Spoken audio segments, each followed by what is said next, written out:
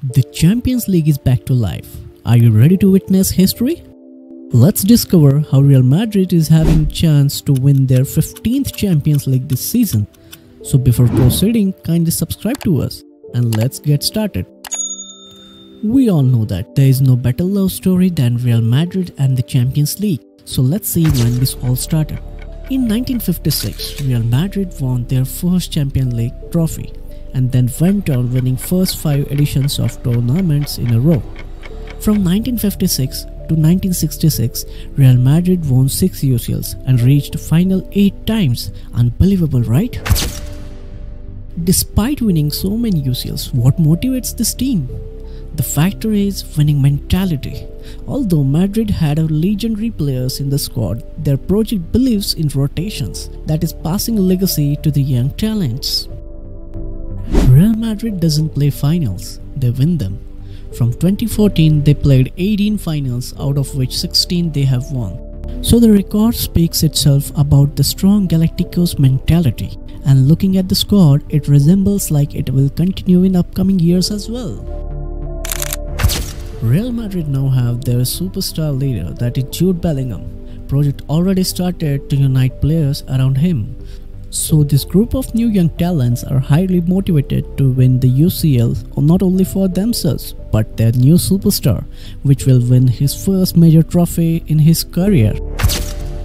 Madrid competes and wins competitions, not only because of the best squad, best coach or the best transfers, but due to the proper vision and planning towards season. They plan in such a way that, irrespective of injury, they put their squad in the best form in the knockouts or at the end of the season when it matters most. Recently, Real Madrid beat Manchester City in quarterfinals with the intense penalty shootout. In that match, we have seen Madrid came with a master plan and follow the same throughout the game. They shown the best display of defense and seized the chances of scoring when it mattered most. Ancelotti started this campaign with 4-4-2 instead of their regular 4-3-3 formation. After injury, he played Tchouaméni and Camavinga in the center of defense, whereas he gave chance to Lunin over Kepa.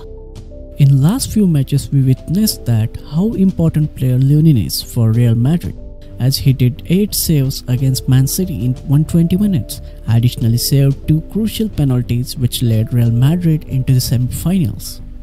In semi-final first leg against Bayern Munich at Allianz Arena, Madrid pulled a crucial draw of 2-2.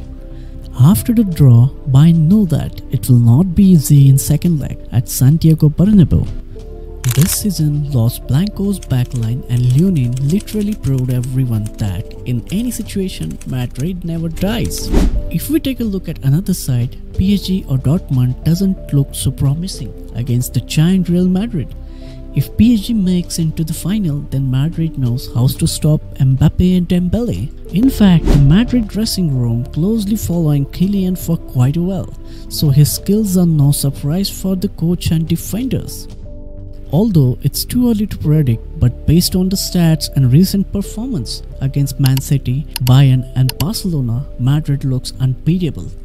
They're marching towards their 15th UCL trophy.